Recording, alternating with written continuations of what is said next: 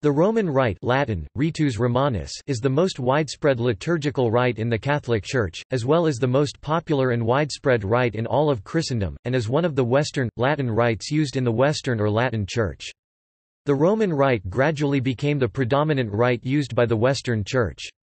Many local variants, not amounting to distinctive rites, existed in the medieval manuscripts, but have been progressively reduced since the invention of printing, most notably since the reform of liturgical law in the 16th century at the behest of the Council of Trent 1545–63 and more recently following the Second Vatican Council 1962–65. The Roman Rite has been adapted over the centuries, and the history of its Eucharistic liturgy can be divided into three stages: the pre-Tridentine Mass, Tridentine Mass and Mass of Paul VI. The Mass of Paul VI is the current form of the Mass in the Catholic Church, first promulgated in the 1969 edition of the Roman Missal. It is considered the ordinary form of the Mass, intended for most contexts. The Tridentine Mass, as promulgated in the 1962 Roman Missal, may be used as an extraordinary form of the Roman Rite, according to norms set in the 2007 papal document Summorum Pontificum. Comparison with Eastern rites. The Roman Rite is noted for its sobriety of expression. In its Tridentine form, it was noted also for its formality. The Tridentine Missal minutely prescribed every movement, to the extent of laying down that the priest should put his right arm into the right sleeve of the alb before putting his left arm into the left sleeve. Ritus servandus in Celebratione Missa, I.3. Concentration on the exact moment of change of the bread and wine into the body and blood of Christ has led, in the Roman Rite, to the consecrated host and the chalice being shown to the people immediately after the words of institution. If, as was once most common, the priest offers Mass while facing ad apsidum towards the apse, ad orientem towards the east, if the apse is at the east end of the church, he shows them to the people, who are behind him, by elevating them above his head. As each is shown, a bell, once called the sacring bell, is rung and, if incense is used, the host and chalice are incensed. General instruction of the Roman Missal, 100. Sometimes the external bells of the church are rung as well. Other characteristics that distinguish the Roman Rite from the rites of the Eastern Catholic Churches are frequent genuflections, kneeling for long periods, and keeping both hands joined together. Antiquity of the Roman Mass.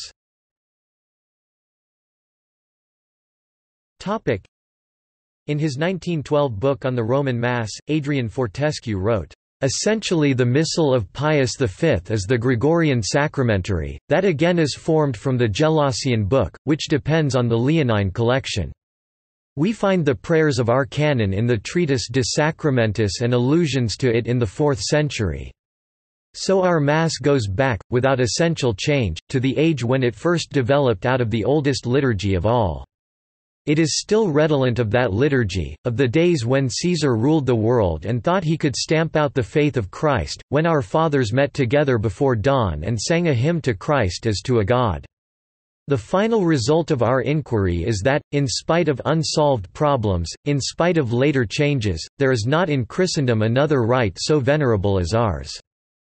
In a footnote he added, "The prejudice that imagines that everything Eastern must be old is a mistake. Eastern rites have been modified later too, some of them quite late.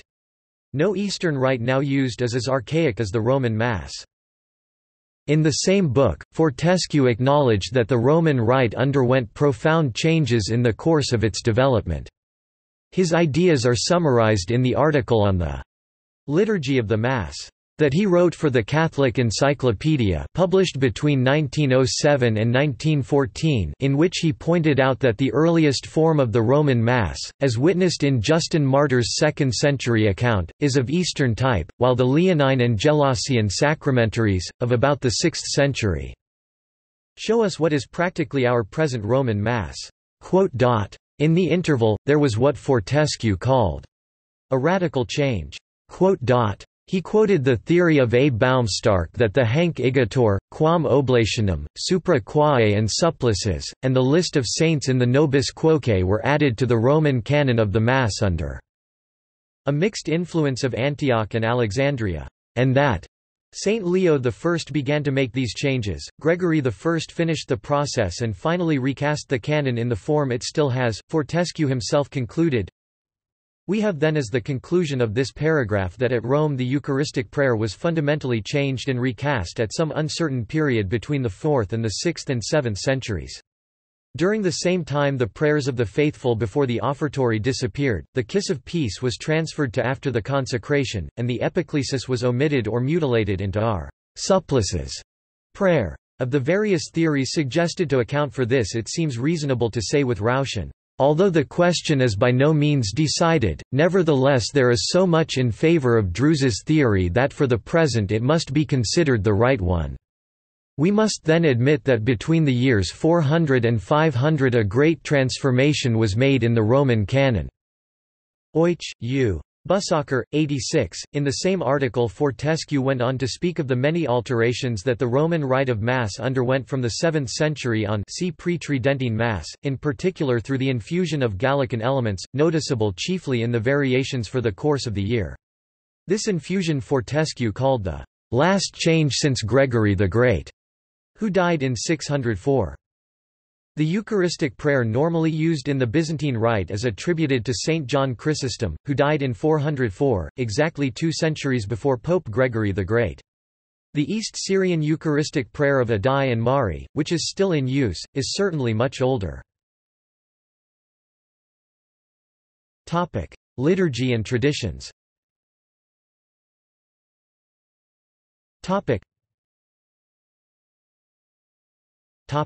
Roman Missal.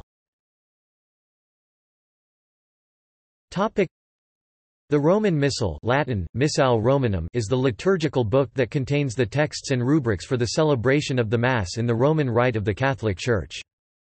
Before the High Middle Ages, several books were used at Mass, a sacramentary with the prayers, one or more books for the scriptural readings, and one or more books for the antiphons and other chants. Gradually, manuscripts came into being that incorporated parts of more than one of these books, leading finally to versions that were complete in themselves. Such a book was referred to as a missale plenum, English, full missal. In response to reforms called for in the Council of Trent, Pope Pius V promulgated, in the Apostolic Constitution Quo Primum of 14 July 1570, an edition of the Roman Missal that was to be in obligatory use throughout the Latin Church except where there was a traditional liturgical rite that could be proved to be of at least 2 centuries antiquity.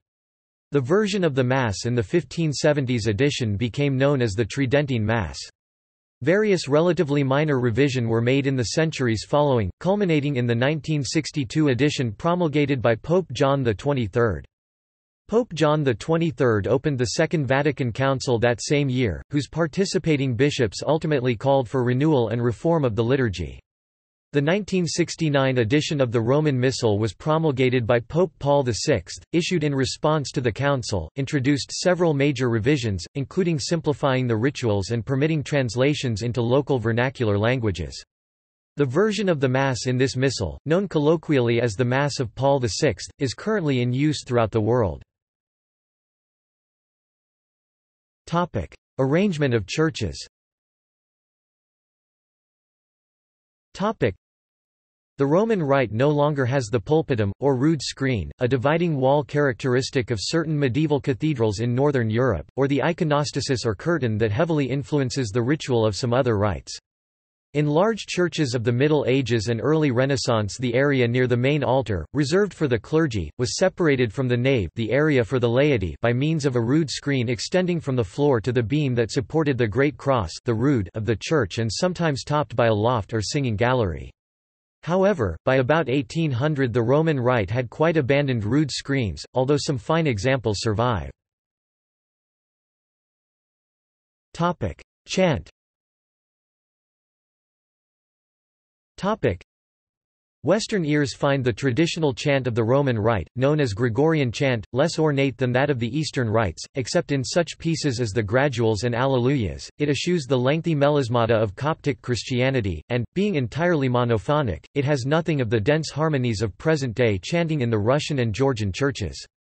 However, when Western Europe adopted polyphony, the music of the Roman Rite did become very elaborate and lengthy. While the choir sang one part of the Mass, the priest said that part quickly and quietly to himself and continued with other parts, or he was directed by the rubrics to sit and wait for the conclusion of the choir's singing. It thus became normal in the Tridentine form of the Roman Rite for the priest to sing no part of the Mass, merely speaking the words, except on special occasions and in the principal Mass in monasteries and cathedrals. Roman Rite of Mass.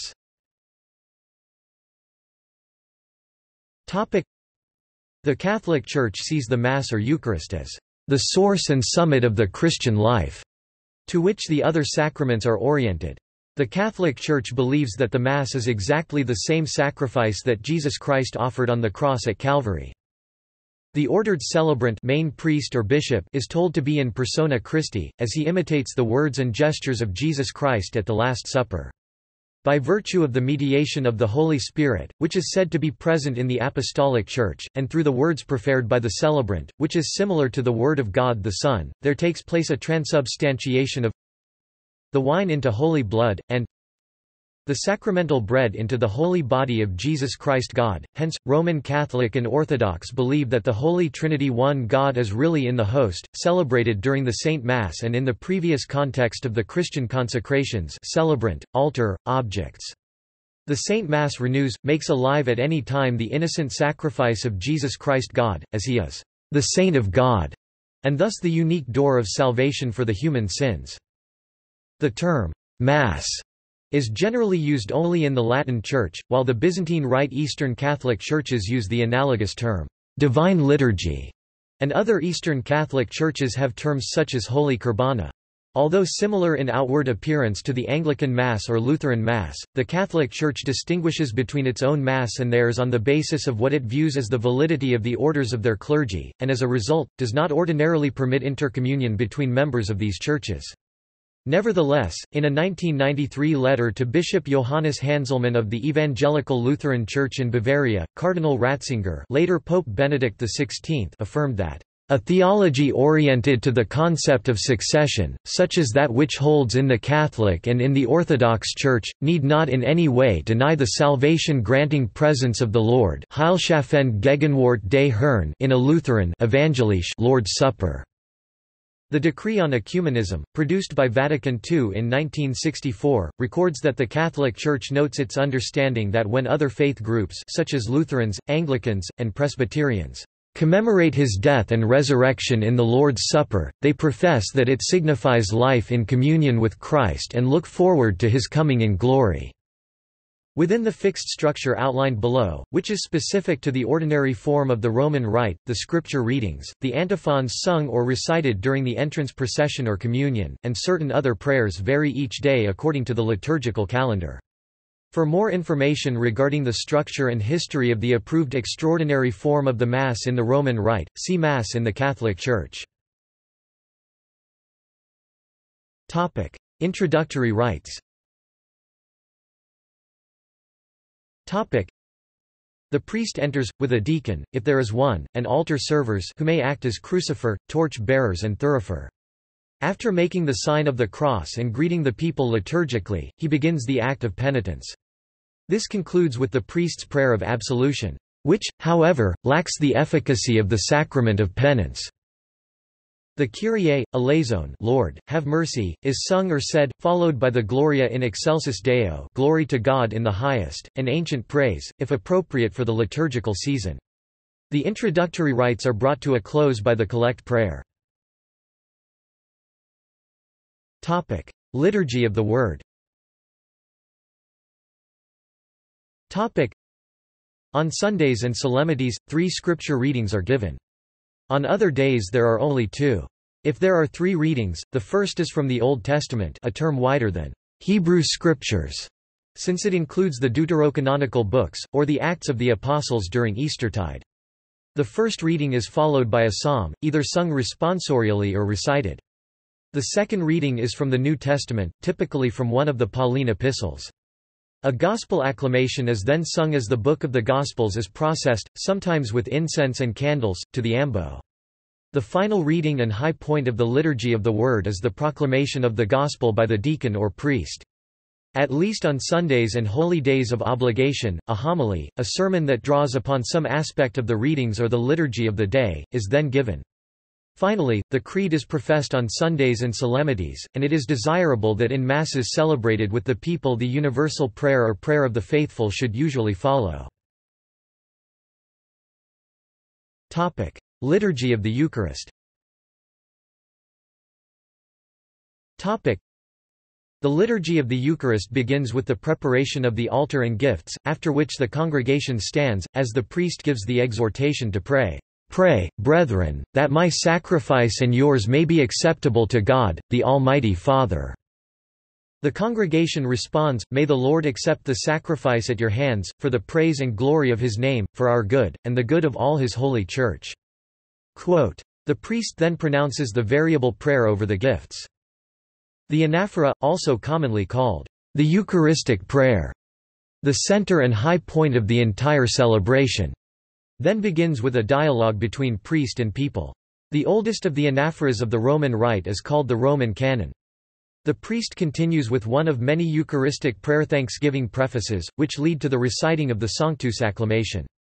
The Eucharistic prayer includes the epiclesis, a prayer that the gifts offered may by the power of the Holy Spirit become the body and blood of Christ. The central part is the institution narrative and consecration, recalling the words and actions of Jesus at his Last Supper, which he told his disciples to do in remembrance of him. Immediately after the consecration and the display to the people of the consecrated elements, the priest says, "The mystery of faith," and the people pronounce the acclamation, using one of the 3 prescribed formulae. It concludes with a doxology, with the priest lifting up the paten with the host and the deacon, if there is one, the chalice, and the singing or recitation of the Amen by the people.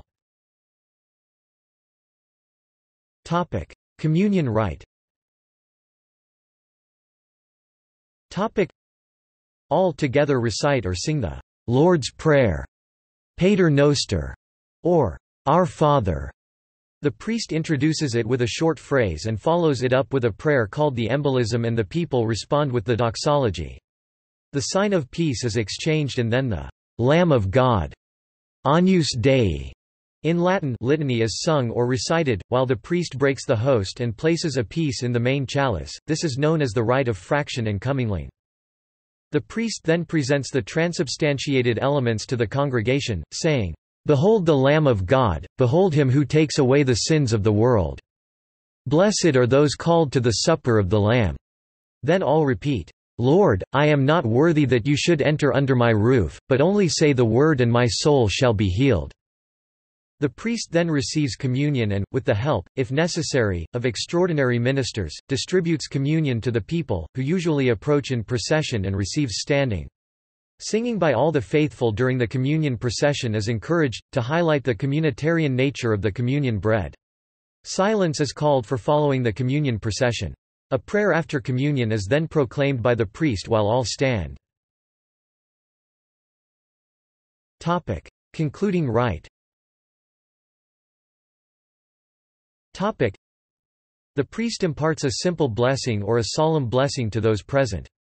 The deacon or, in his absence, the priest himself then dismisses the people, choosing one of 4 formulas, of which the first is ite, missa est, in Latin or its equivalent in other languages. The congregation responds, Thanks be to God. The priest and other ministers then leave, often to the accompaniment of a recessional hymn.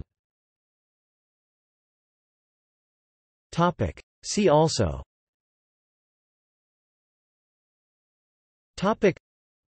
Latin liturgical rites, List of Catholic rites and churches, Liturgical books of the Roman Rite, Pre-Tridentine Mass, Mass of Paul VI, Mass liturgy, Tridentine Mass. References.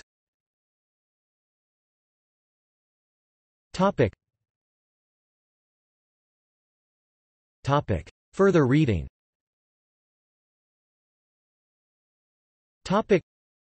Baldovin, S.J., John F., 2008. Reforming the Liturgy, A Response to the Critics. The Liturgical Press.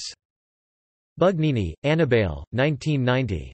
The Reform of the Liturgy 1948–1975. The Liturgical Press. A Short History of the Roman Mass. By Michael Davies, said to be based on Adrian Fortescue's The Mass, a study of the Roman liturgy. Metzger, Marcel. History of the Liturgy, The Major Stages. Beaumont, Madeline M. trans. The Liturgical Press. Morrill, S.J., Bruce T., contributing editor. Bodies of Worship, Explorations in Theory and Practice. The Liturgical Press.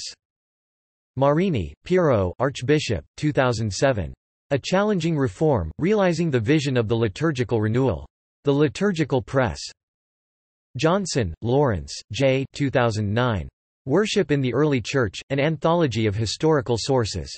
The Liturgical Press. Foley, Edward, Mitchell, Nathan D., and Pierce, Joanne M., A Commentary on the General Instruction of the Roman Missal. The Liturgical Press.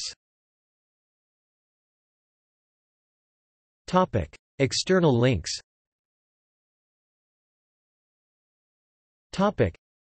The Roman Rite Catholic Encyclopedia. Australian site, mainly on present form of the Roman Rite.